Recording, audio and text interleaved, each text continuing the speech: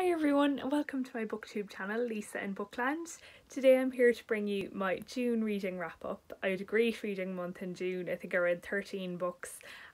June also felt like a really long month, I suppose, in a good way. Looking back at these books, I couldn't believe that some of the books I read were in the same month, like the ones I read at the start of the month and the ones that I read at the end of the month. With that, onto the books, I suppose. So the book that I read that's set like earliest in history is Sharpe's Company. So this was a pure comfort read. I just needed some cheering up one day and I reread this book, and it was one of my favourite Sharpe books in my original read of the series.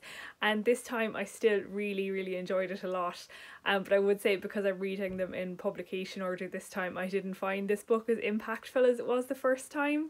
Like what happens to Sharpe on my first read, I thought it was like so unfair and I was so outraged in this book, but then when I suppose when you're reading them in publication order and you haven't read as many books with him already and you don't know him as well, it didn't hit you quite as hard, but still a really excellent book. And it's such a book like about loyalty really, so yeah, a highlight I think of the Sharpe series still. The next book I'm going to talk about then is actually a classic. That's Little Dorrit by Charles Dickens. So it's my kind of goal for the second half of this year to read one Victorian classic every month, and this was the one I picked for this month. So the Little Dorrit of the title lives in the Marshalsea debtors prison where her father is imprisoned for debt. She's very diminutive in stature, as you can see from the cover there. She's quite short, that's why she's always called Little Dorrit. Her real name is Amy Dorrit. Even though she lives in the prison and she was actually born there, during the day she's allowed to go out and she actually works to support her father in the prison and the rest of her family. I really loved Amy and I loved reading about her. And I suppose the kind of disappointment of this book is that Amy got like less page time than I would have liked, because I was enjoying her character so much, and even like her family, like her father, you kind of feel sorry for him and hate him at the same time, or her sister is really fascinating, but there's so much else going on in the book that you kept like getting dragged away into these like side parts, or like I suppose the more kind of social criticism-y parts, and I'm like, oh, you're just trying to race through the book and get back to Amy. And that was especially apparent for me, I think, in the second half of the book, so I'd say I enjoyed the first half more. It's still a good book. I didn't think the mystery aspect was as compelling as the mysteries in his other books, like the mystery in Bleak House, which is my favourite Dickens that I've read, or Our Mutual Friend. It was kind of like a bit rushed, tied up at the end, I think. And how it was tied up at the end, although it was good, it actually, this edition actually had an appendix at the end explaining the tie-up of the mystery, because obviously the editor didn't think that the tie-up of the mystery was clear enough in the book itself. I did enjoy the romantic relationship that Little Dorrit had in this book. I thought it was really well developed, and like I suppose I did enjoy this book on the whole, even with all my criticisms of it. Like Dickens is very kind of hit and miss for me, but I often find I prefer his books on a reread, and because there's so many characters kind of when you know them already or even remember them slightly going in, you can pay more attention to like the social criticism parts and you kind of know more what to expect. So I realise I say this about an awful lot of books, but honestly I am a big rereader and I do like rereading, and especially books like this that I liked on the first go round, they can improve a lot on a second read. So yeah, that's my thoughts on Little Dorrit. I am really glad I've taken up this project though, and I'll be keeping going for the rest of the year. So the next book I'm going to talk about is actually a book that I did a full review of, and it's my favourite book, and it's the first of 3 Natasha Pulley that I've read this month, and that's The Kingdoms. So it was actually my birthday at the start of the month, and it was kind of near to a bank holiday weekend, so I spent the June bank holiday weekend rereading this wonderful book, and I enjoyed it just as much this time. I won't say any more about it because I do have a full review which I'll link down below, which I go into detailed thoughts, and the first few minutes of that review are spoiler free. So yeah, I'd highly recommend this book, The Kingdoms. It's still my favourite Natasha Pulley, and yeah, really started off the month well. So when I went into the second Natasha Pulley book that I was expecting to read this month, it was for a read-along that was hosted by Katie from Books and Things, and that's The Lost Future of Pepperharrow by Natasha Pulley.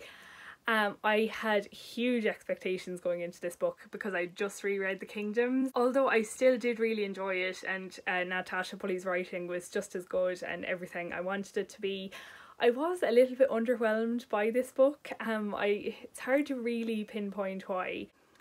So I should say first of all that this is a sequel to The Watchmaker of Filigree Street, so I won't say anything specific about the plot, just not to give that away.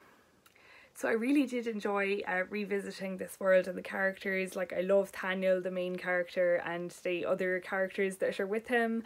The relationship that followed up from the Watchmaker of Filigree Street was explored really interestingly in this book, and I liked the twists that took. But my expectations probably were like artificially high. And like, is it possible to, while enjoying the Japan setting, also miss the foggy Victorian London setting that was done so well in the first book? Maybe not. But also I suppose I missed some of the characters that were in the first book that weren't in this book. Like the policeman, I can't even think of his name now, but I really enjoyed him as a side character in The Watchmaker, so I missed him here. A special shout out for the extremely graphic moth scenes that were in this. I have a phobia of moths, I'm absolutely terrified of them. It's a good job I read those sections like outside in the daytime, so I didn't need to have nightmares about them. But on the whole, like, this is a really solid sequel, and I will be looking forward to rereading it. So yeah, I'll talk about the last Natasha Pulley book a little bit later because it's set in like the 1950s. So next is kind of into the 20th century, and this was actually the first book I read this month, and that was The Key in the Lock by Beth Underdown. It's an awful pity that I spilt an entire bottle of water in my bag when I also had this book inside it. I've rather ruined the pages, but all the same, I really enjoyed this book. I also love that I bought this in Cornwall in Falmouth, and it's actually also set there, so that was just nice. And just a second, I suppose, for this cover, the outside border of it is kind of set up like a Cluedo board, which is such a clever idea for what the book is based around. There's kind of two timelines. The first timeline I think is set sometime after the First World War, and then the second timeline kind of in the past is set in the 1890s when the main character Ivy was a younger woman. And what I love is that the two timelines, they're told by the same character. Like, I don't always love dual timeline stories, but I really thought it worked really well here. In the current timeline, she's married to a certain man, and in the past she's kind of a much younger woman, so it's really interesting to see how she gets from A to B, and it's really like a first-rate mystery. Like, the different characters, one of those kind of nearly locked room mysteries, which is fascinating.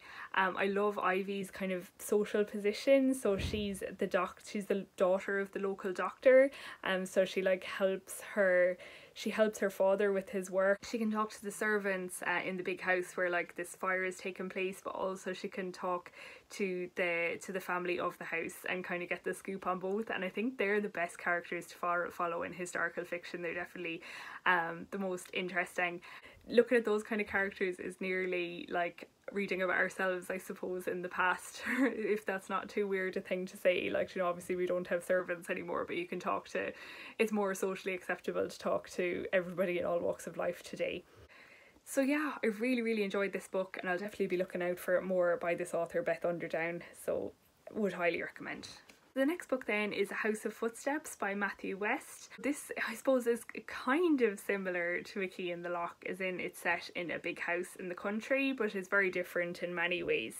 So it's kind of set again in like the post-war period, and this man called Simon, who's like lived much of a kind of idle life up till now, he has a degree in art history and he kind of just enjoys life. He actually gets a job to look at the art collection that's in this old house that nobody has seen from the public for years, and living in that old house is the master of the house and his butler, and the house is kind of a bit dodgy seeming, I suppose. It is kind of unusual that the main character in this book is a man. Like books like this tend to be about women, which is fine too, but it was a little bit of a different element, I suppose. So I enjoyed this book without it completely blowing me away. I loved the emphasis on kind of like the art, and I won't spoil anything, but kind of the nature of the art collection in that house. I just thought it was so creepy and well done, and it kind of disappointed me then when later on in the book he kind of got distracted from the art by something else that I was much less interested in, and that kind of was frustrating because the start of the art was like set up so well. Like I don't know where else he could have gone with it, but I suppose I wanted more of that. Yeah, it was still a good read. So the next book I'm going to talk about then is another classic, more of a 20th century classic, and that's the Homemaker by Dorothy Canfield Fisher. So it's a Persephone classic. It was published in 1924, and I had it on my TBR even before I owned a physical copy because the premise is so interesting. So the whole premise of this book is, for various reasons, the man of the house, Lester, is unable to work and his wife has to go out and work instead and earn the money, and they actually find out that they're way more fitted for those roles, the man being the homemaker and the woman going out to work, which is like incredible for a book that was written in 1924.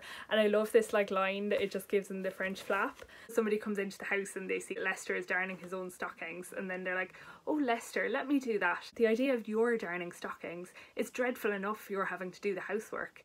"Eva darned them a good many years," he said with some warmth, "and did the housework. Why shouldn't I?" He looked at her hard and went on, "Do you know what you were saying to me? You were telling me that you really think that homemaking is a poor, mean, cheap job beneath the dignity of anybody who can do anything else." So that really sums it up. And while I did enjoy following Lester as he got used to being at home, I found the plot of Eva, like you get to see her perspective as well, and there's so many perspectives in this novel. I loved her going out to work and kind of seeing how fulfilled she was by her job and how successful she was.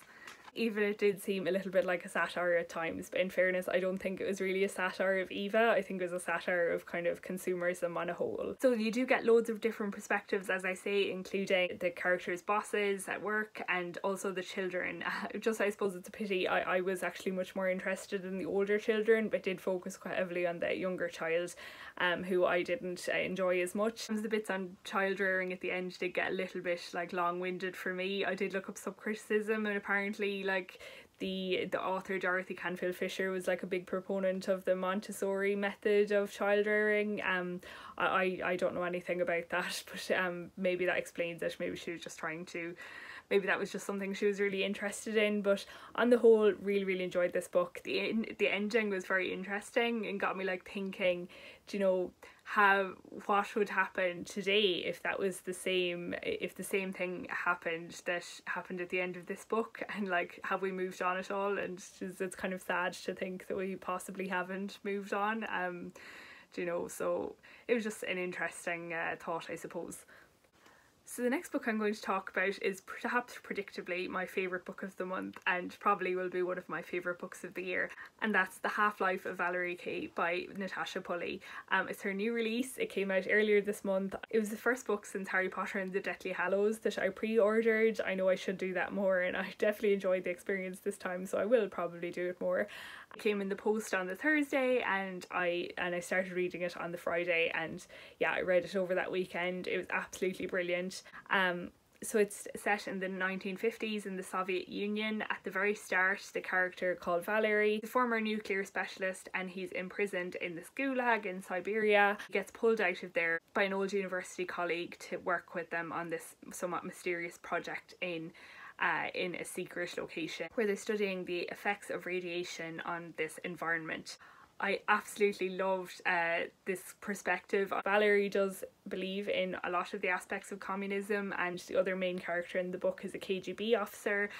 All the discussion of nuclear energy and radiation sickness, extremely interesting. It did bring back some of my Leaving Cert physics that I thought was forgotten. I think it explained it in a really interesting way.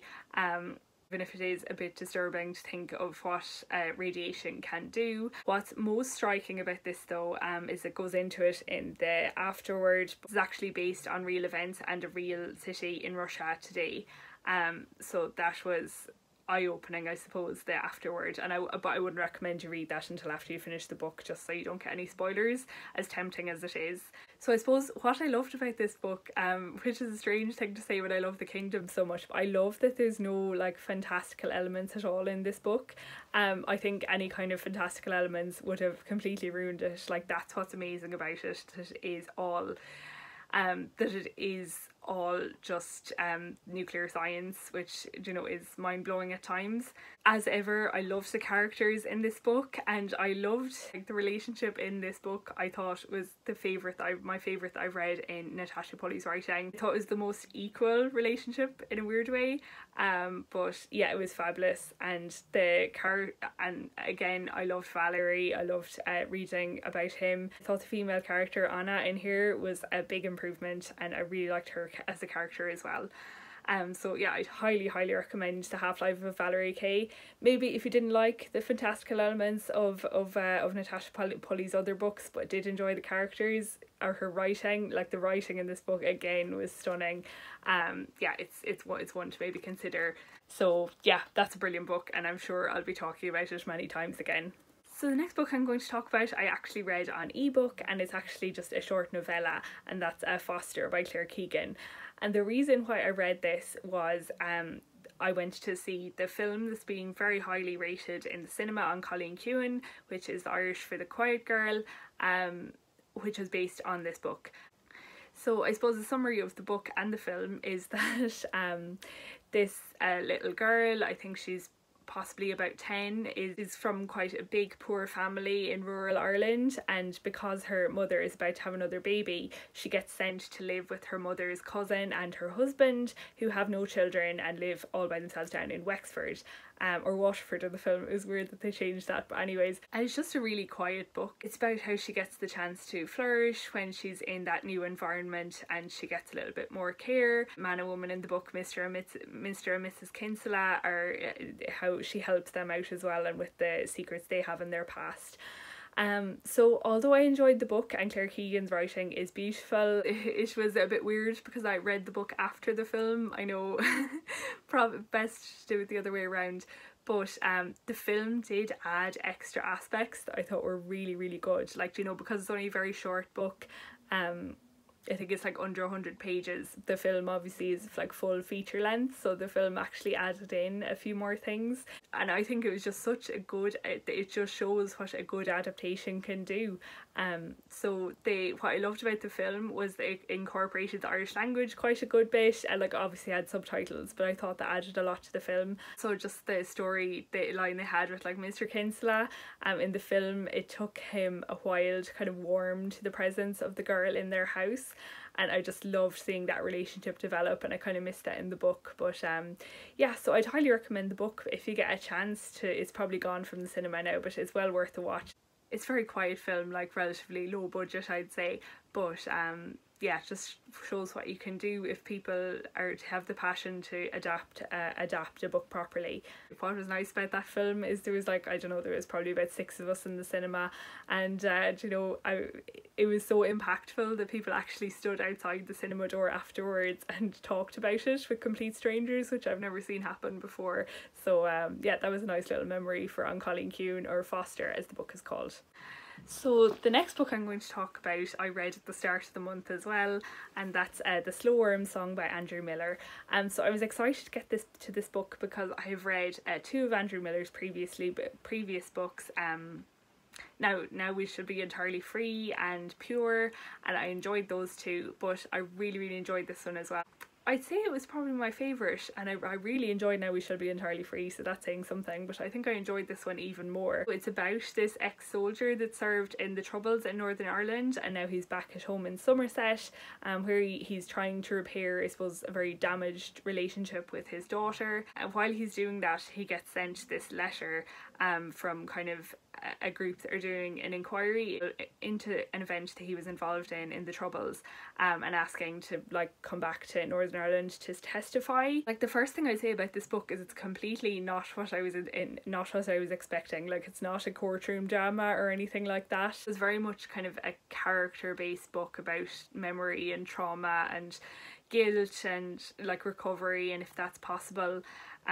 Isn't it funny, like, it's very kind of literary fiction, I suppose I'd call it, but isn't it funny, you think you don't like literary fiction until it's about a topic that you're interested in, and then all of a sudden it's like the best book ever. So I suppose that was a lesson for me as well. Like, the characters are written so compassionately. I love the way this is written. So I think it's, I was reading an interview that he did with Irish Times, and apparently it's the first book that he's written that's written in the first person, and usually I prefer the third person, but the first person worked really well here because the whole book is written as a letter to his daughter, you know, so it's kind of a bit wandering as letters can be, and I just thought that was such a kind of intimate perspective. I was equally interested when he was talking about when he was talking about his experiences in the army back in the days of the Troubles, and when he was just describing a lunch he'd had with his daughter, you know, which was a rare thing that you enjoy both strands of the story. I love that he was a Quaker. I don't think I've ever read a book about a Quaker before, and just, yeah, to learn more about that, I suppose, was interesting.